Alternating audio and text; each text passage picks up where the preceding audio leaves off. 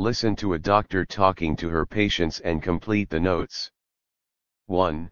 Good morning, Mr. Osman. You don't look well. What's the matter? I've got a headache and I feel hot. I think you've got a cold. If you stay in bed, you'll soon feel better. 2. What happened to you, Tarek? I fell when I was playing football, doctor. I hurt my ankle. If you put some ice on it, it won't hurt so much. 3. How do you feel, Imad? My stomach hurts and I've got toothache, too. I'm sorry to hear that. If you take this medicine, you will soon feel better. 4. What's the matter with your arm, Miss Nala?